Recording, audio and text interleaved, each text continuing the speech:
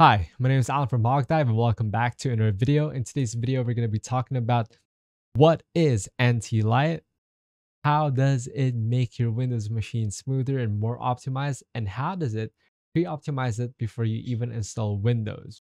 So actually, why don't I talk about it right now before we dive into the steps of how we can optimize our Windows image file. So here are a few things. Windows ISO. So basically, you get this from the official Microsoft.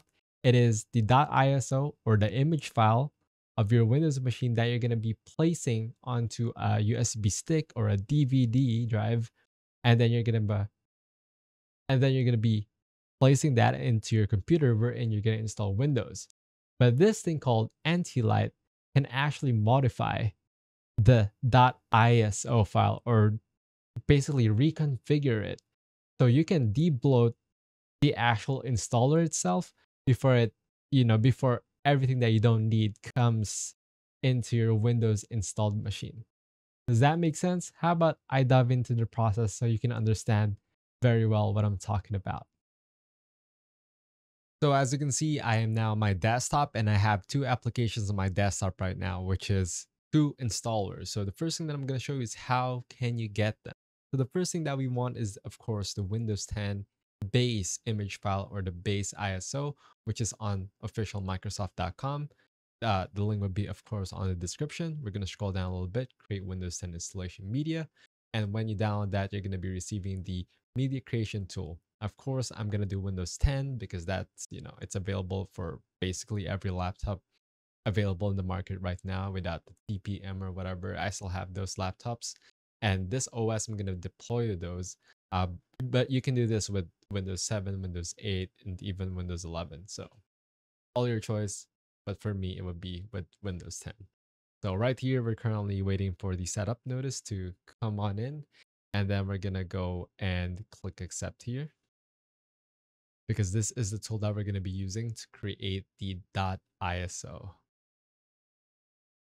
From there, you just want to wait, and then when it asks you what you want to do, you want to click on create installation media, because that's where we are going to get the .iso or ISO or the image file. From here, select your language. Edition, of course, we have Windows 10, and the architecture I'm going to be doing 64-bit because I'm only going to deploy this ISO to 64-bit systems. So from there, I'm going to press ISO or ISO, and then I'm going to go and select my desktop. This is where it is going to save the .iso that it's going to download from the media creation tool. And I'm just going to press accept, and it's going to load up. As you can see, I fast forwarded the video here because it's going to take forever with my bad internet if I do this live. But there you go. Once you get it, the .iso, you want to go and extract it using 7-zip or WinRAR or just the base Windows. Right click extract files here. I extracted it on my desktop, and that folder that you can see right now on the top right of the screen is the .iso file extracted and the one that we're going to be modifying. After that, of course, we're going to need NTLite. That's the main program that we're going to be using to optimize the .iso to remove things that we don't need. Let's go to the official website, again in the description, click download 64-bit, 32-bit, depending on your system. You're going to come up with the NTLite underscore setup file. I'm just going to run that as administrator. I'm going to go and click accept agreement, of course, next, and then I'm just going to press yes again. And I want it to be installed in portable mode. Now, of course, I'm going to launch NTLite, and this is the main screen. The first thing that we're going to do is add the image directory file, which is the Windows 10 extracted folder. Once it is done, choose which one you're going to use, probably Windows 10 Pro. And then usually you're just going to do create ISO, but what I'm going to do here is press OK because I only want Windows 10 Pro. But before that, I want to be installing our preset. Yes, presets do exist, and here I'm going to show you one. So I'm going to open up my browser again, and I'm going to look for the preset that I like. So actually, NTLite forums does a lot of them. Here's one that I found from Chris Titus Tech, and I'm just going to go to its official link to the GitHub. It's called the Gamer OS 10. This one basically already kind of has a predefined what to enable and disable parts of the .iso. So to load it up, I'm going to press Windows 10 Pro because that's still the base image that I want to modify. But I'm going to click import. I'm going to go to my desktop wherever I downloaded the config. As you can see, I'm going to select Gamer OS 10 Final. And then from that, I'm just going to go and import the preset, and then I'm going to press OK. And now that that is installed, I'm going to press load again on top. And of course, we only want to keep the Windows 10 Pro. So we're going to yes. And then now it's going to do its own thing. Again, this is going to be sped up because it's going to take forever. This is actually the longest part, not the modifying part. So here, once it is all loaded, I can now do my things. So the first thing I'm going to get to is on the left side on the integrate, which is updates. So what are the stuff that I don't need from the updates of Windows? I want this to be as low possible ISO, and I want it to, of course, still be useful for my own personal sake. This would, of course, be really dependent on who you are, what you do in your computer, what you want your computer to be able to do. That is basically this part. This is the configuration part. Everything that you set here, deleting stuff, removing stuff, whatever, it's all in here. So I'm probably gonna speed up this part of this video as well. But I'm gonna be removing the Hello Face legacy resources. I'm gonna remove the WordPad because I don't need those. Steps recorder, print management because I don't use a printer, and then quick assist. I would not need basically all those. Servicing stack, I'm gonna keep. Internet Explorer 11, I would not need anymore. So I'm basically just gonna remove this. As you can see, what I'm doing here on the integrate, on the updates tab, I'm removing. Right click and then remove the stuff that I don't need. If I were you, of course, I would go hop into the internet, to Google, to wherever you want, and then ask it if is this thing, if removed, will it break my system? Like Microsoft Paint, if I remove that out from the installer itself, it's not going to be installed to my Windows machine when I install this ISO file. And, I don't use Microsoft Paint. So I can remove those, the handwriting, the optical character recognition, whatever. I'm going to remove what I do not need. So I'm going to speed this part of the video. Again, I highly suggest we cannot go forever telling you what I'm going to remove and what you should and should not. But I am just here to show you that how you can configure the ISO file, because that is going to take hours or days, even if I were to explain every single stuff that we're doing or removing and adding. So after I go with that, we're gonna move into drivers. I'm just gonna check, maybe I'm just gonna use this PC anyway. So I just kept whatever drivers was installed in the system so that it can literally be just downloaded on whatever system. But of course, it's gonna skip it if the system does not need it. So right here, I'm gonna go and move into the remove components part. This is usually where a lot of people get their performance boost or less process or less threads power, whatever usage of their Windows machine, because this is where you're going to install and whatnot. But as you have seen earlier, I did use a preset. I loaded up the Gamer OS 10 preset.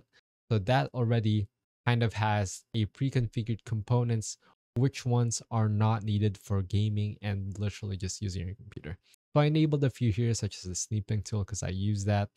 And of course, the screensavers I would like to disable, but seems like at this point in time, you cannot remove that. I would just like to remind you guys that I am using the free or non-commercial use of NTLite, and some features for me are not available, such as on the integrate updates tab and some of those, whatever. Sometimes it does not work for me. So of course here, application virtualization should be off, because if you're just gaming, you won't need that. Mobile PC was off here as well. And as you can see, some of it are already pre-configured by the Gamer OS configuration that we loaded, or preset that we loaded up earlier. So again, I would like for you to go through here one by one, especially if you're doing this manually without any preset. And again, consulting Google, which one are safe. So I would like for you to do that. From here on the scheduled tasks, I'm just going to show you quickly here, but honestly, I didn't really change anything here. It was already preset for me of what should be disabled. But of course, if I were to do this to myself again, without doing the tutorial video, I'm of course going to be going through this one by one and make it my own. So as you can see right here, I'm just showing you stuff. You can also change settings. You can pre-configure the settings so you don't have to manually edit your settings. As soon as you log into Windows, you're good to go. As you can see on the services, everything is mostly set on manual instead of running all of them.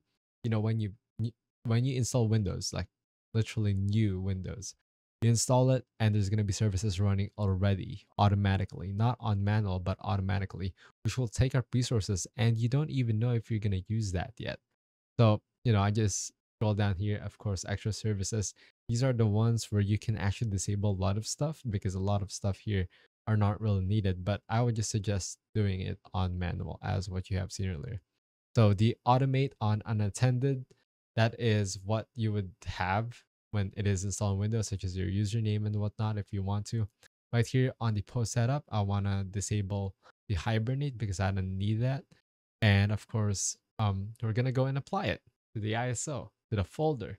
Now, this is the time where we're gonna be creating the ISOs. Saving mode, save the image. Image format, I want it to be WIM or standard editable. And of course, I want it to create the ISO, like the program. Here, when I click the create ISO, it's going to ask me where do I want to save my ISO file. And I'm just going to save it over at my desktop and call it custom Windows 10 ISO. There you go. And then I'm going to label it. This is what it is going to show as when you put it in a thumb drive or whatever drive you're going to install from. I just named it that custom Windows 10 Alan Avila. And then we're going to do process. And the process is going to take quite some time depending how much you fiddled around with your configuration of Windows. But that is practically it. As you can see, it is doing all the process and it's doing whatever you told it to do. Like it's going to remove the stuff you disabled and don't need or removed. And it's also going to install whatever you got from your own system, like the drivers and whatnot, pre-installed on the installer. So I think that is just amazing because there's a lot of creation already through this. You can there are also ways to pre-install programs. So once you install Windows, you can literally have it installed on the Windows machine without you having to go to the website and whatnot. And that's about it. That is from start to finish of modifying, reconfiguring to be more optimized your Windows image file. And hopefully you did learn something new. You can test out my own Windows image file that I'm going to be placing on the description down below. Or you can check out my own YouTube channel wherein I'm going to do my own testing of the ISO file that I made in this video. Again, my name is Alan from Hawkdive, and have fun with your newly reconfigured ISO file that you're probably going to be deploying to a lot of computers that is now going to be much more optimized than any official, just the official Microsoft installer. So yeah, have a nice day and enjoy your new image file. Goodbye.